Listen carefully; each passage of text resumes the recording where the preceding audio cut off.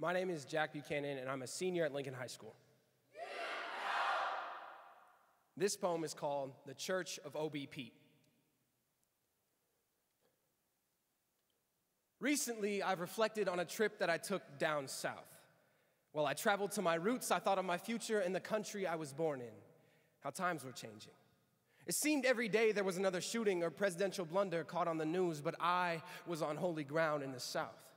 I found myself in church. Rarely do I ever attend. I have nothing against it, but in my experience, the only times I've ever been in one were for weddings and funerals.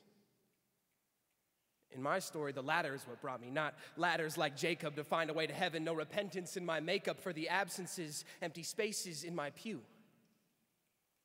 I was there for my grandmother's funeral. And unlike an unfaithful, I felt not uncomfortable. There was space for a sinner in my seat.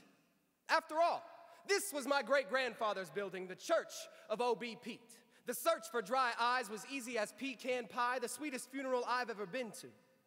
I was astounded there was no sorrow there. Even in our procession, in black clothes, in black cars, in black bodies, a perfect protection, there was no sorrow.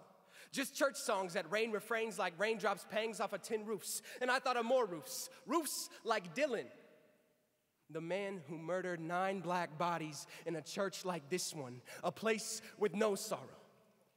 Simultaneously, the minister rose to his feet as if to remind me there would be none of that in the Church of O.B. Pete.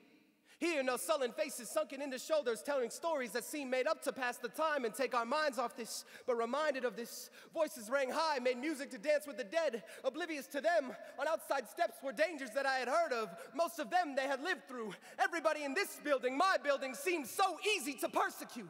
An insurmountable force to beat, like the black body bag sized perfectly for black bodies shot dead in the street.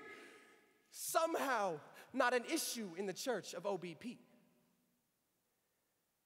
My train of thought was derailed by yet another song. This time for my great aunt. Solo she sang not so much beautifully, but tolerable. Her black lungs and her black body slipped black soot between her vocal cords that hinted at what used to be a fire.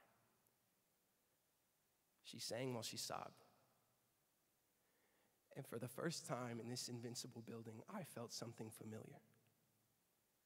Her eyes were closed and her voice did not stutter as she pictured God and her sister meeting. I don't remember the words. I don't have to. Here I realized the dangers of the outside world weighing in our door frame in the face of a family stitched together through circumstance. A patchwork hammock I could lay my head in. Eyes to the sky, I looked for heaven.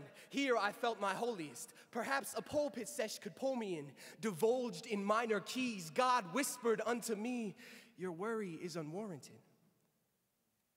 Take a look and wait. Watch if you wish, but don't look for me. Look for someone with answers that you could meet. Look forever. Look in vain. Find O.B. Pete.